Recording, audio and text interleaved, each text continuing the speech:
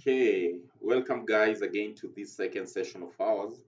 So now we are on the eTims application or the eTims portal, the way it is.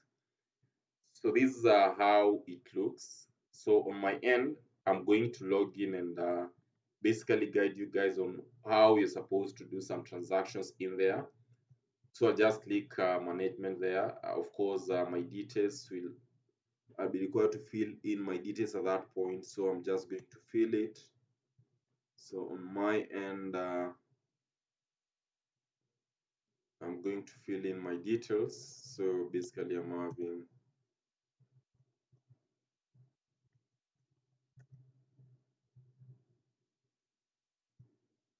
then I'm going to insert my password, of course.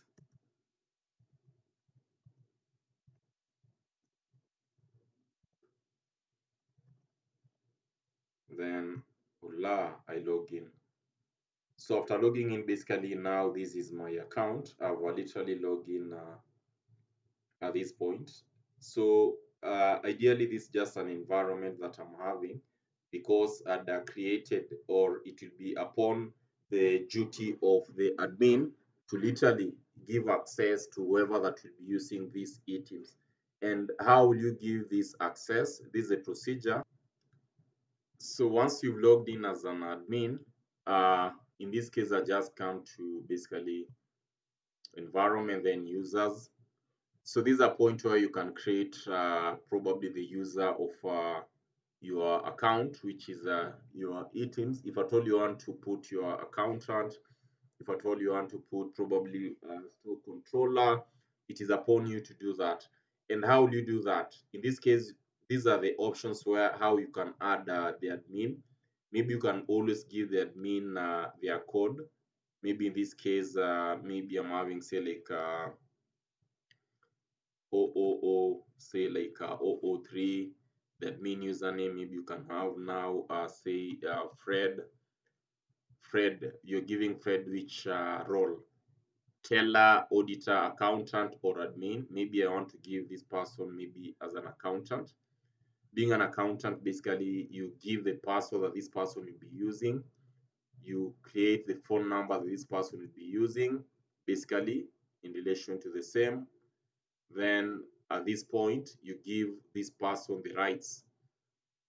Maybe if the person is supposed to give Z report, it will be upon you to give that person access. Sales report, adjusting our inventories, customer, all these are the details that you can basically give that user, the one that you've created. So this is how you can create your user. Once you're done with creating your user and basically the rights that you've given this person, the next step that you need to do, just come and do what? Just come and save.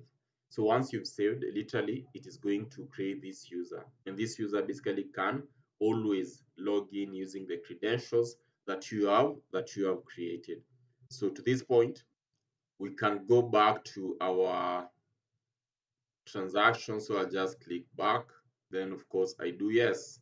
So now the first procedure, once you've created your user, this is how it will be. Number one, you have to create, number one, you have to create your items. Okay. Items management, that is how to create your items. After you've created your items, you also have to create your customer. After you've created your customer, maybe you can go to basically sales, creating now the invoice. But the first step is create the products that you're having. Create the products that basically you're going to sell. And that is what you're going to do here. So first thing first, let us do that. Let us do that. Let us do that. So these are what we are going to basically do. So you come on creating the item. So I'll just click item management, item. Literally, it will give me these details. All these details is going to give me all these details. So already I had created my items in my account. I created some of my items. So these are what we need to do. I want us to create like one item and see how it will be.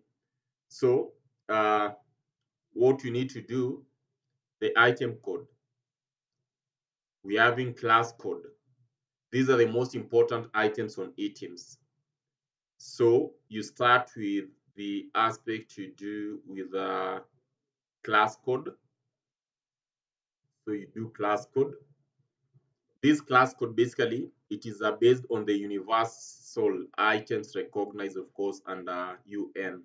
So literally, these are where you can literally get all these codes, assuming that you don't have the codes. You can literally get this on, of course, the UNSPSC's code list. So this is how you can go. This is how you can check it out. Let me go to our browser. You just do UN. You can do basically see the UNSPSC code list. You can literally go to that point, then the second one here, you can basically do that. This now you are going to insert the code based on the industry that you are in, because this is a code that will literally guide us on the portal here. So maybe in this case, maybe you are in which industry? Say manufacturing. Manufacturing, maybe. I mean manufacturing. Do you have that such a code for manufacturing? Let us see what it will give us. Yeah, it will give us various code. Yeah, it will give us various code. So what are you manufacturing, or are you in a hotel industry? Maybe hotel, because this is a code that will literally guide us on what you're supposed to input there. And that is, I know where the challenge would be for majority of the guys will be using eTims. So you see, literally, you can just have any industry. Assuming maybe I'm in, do you have a safety industry? Let's just check it. We're just checking it out. Yeah, safety maybe, whichever industry that you are in, literally you're going to get it here. Literally, you're going to get the code here. So maybe in this case, maybe assuming I am in manufacturing. So basically, I'm just going to manufacturing once again. Manufacturing. And on manufacturing, I can get, say, like a specific code. Maybe I'll just pick a code. This is just for the purpose of demonstration. Then I'll come and check here if at all I'm having search. On this drop down, come and start with level 1. Search if at all I'm having search code. So I don't have such a code in level 1. I don't have, let us see, level 2, I don't have such a code. Level 3, do I have that code? I don't have the code. Level 4, I don't have the code. Level 5, I don't have a code. In such an event, what are you going to do? You can do manufacturing here. Let us try check. Manufacturing. We start with level 1, see what we'll have. Search. Level 2. No. Level 3. So you literally have to search to see which, if at all it would give us a case. Level 4. No. Level 5. I don't have a code name for manufacturing. What can we try? Let us try product.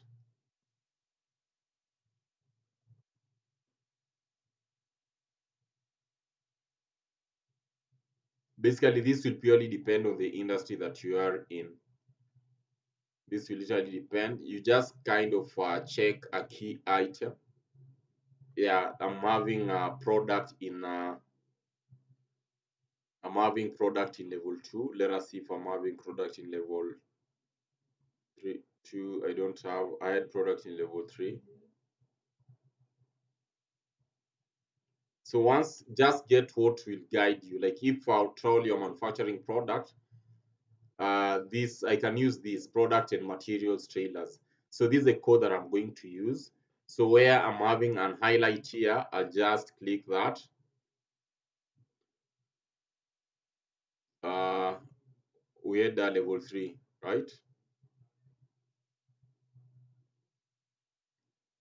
This is what, let us have, we had that product, we had product in level 3, I think.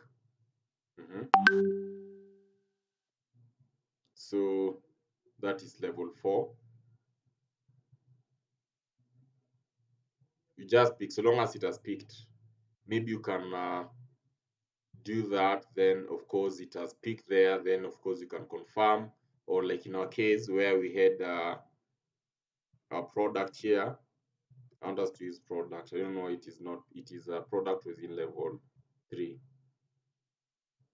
When we searched product, we had, no worries, it will give us that item. But literally, this is the most important area that you need to basically understand. So once we have that, what you can literally do, you can just confirm. So after you have confirmed, you can clearly see that now I'm having what? I'm having an item here. I'm having an item code. Batch number, no need of it now. Where are you selling this product? Maybe I want to sell this product in Kenya. So just do Kenya. You click, you confirm.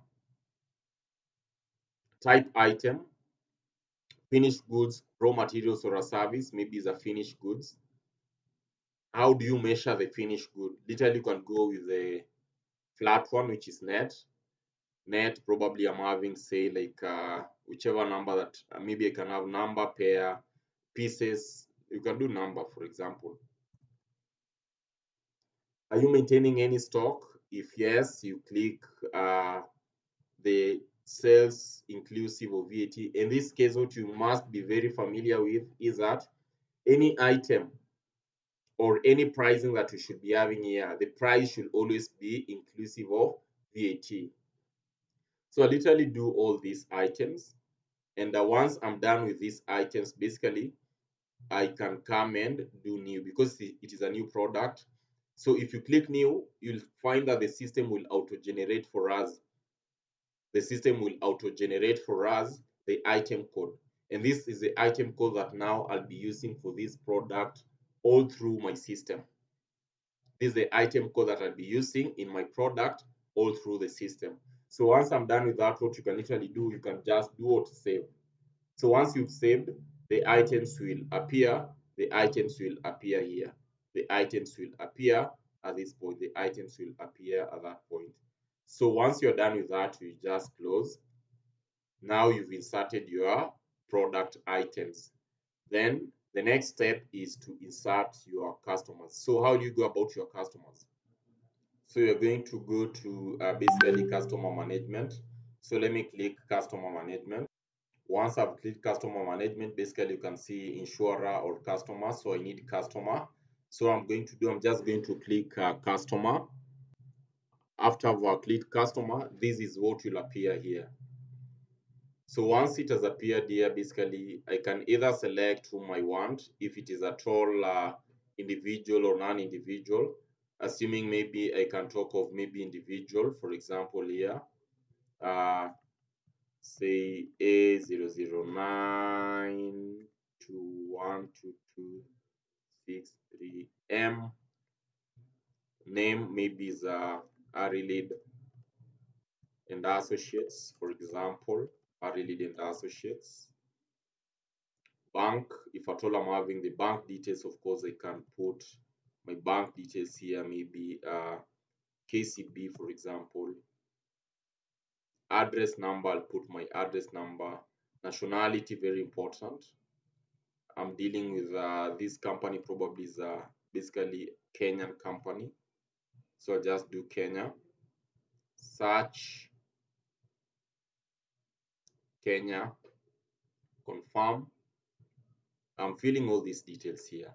Email address, maybe I'm having Arilid Associates.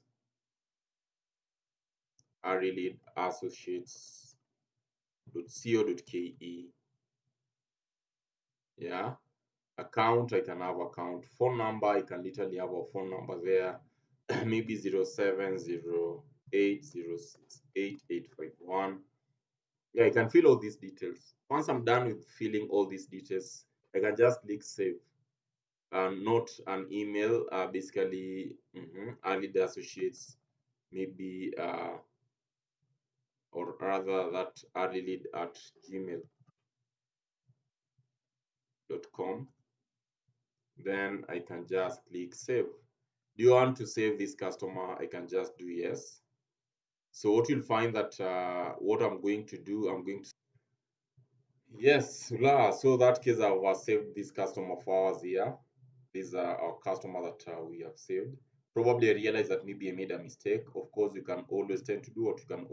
We can always tend, of course, to basically delete this customer if at all I realize that maybe I made a mistake. But ideally, this is how you can literally create a customer. Then the next step, of course, after I'm done with the inventories, I'm done with the customer, the next step will be to make these sales by creating now your sales invoice. The beauty part with creating customers and as well as creating our products is a one-time item. Is like the way we normally tend to do with our normal system. But once I'm done with that, things will be very easy. What I need to do, I just go back here. Uh-huh. I literally go back to this point and I can now decide to do my sales management. So the next video will be to show you guys how to do the sales management. Actually, we're going to look at all these items. So to this point, guys, let us meet in the next session where I'm going to guide you how to do the sales management. To that point, thank you guys. See you next time.